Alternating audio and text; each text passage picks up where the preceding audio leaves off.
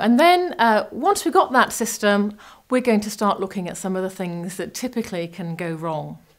So what I hear a lot of in my business, and I don't know if this is the same for you, but quite often people will come to me and say, well, I write a lot of proposals and I work really hard at those proposals, trying to understand exactly what the customer needs, and I spend a lot of time preparing a presentation, writing it out,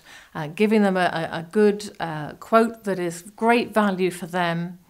And I send that proposal away to the company that I'm dealing with, and suddenly everything stops. And if you hear from them at all, you have to start chasing them. You have to start going back to that customer, trying to find out why that proposal hasn't been immediately accepted, and the purchase order's on its way, and they're ready to start as soon as possible, which is probably what they told you when you met up with them in the first place. So sometimes what happens is that proposal was there for another reason.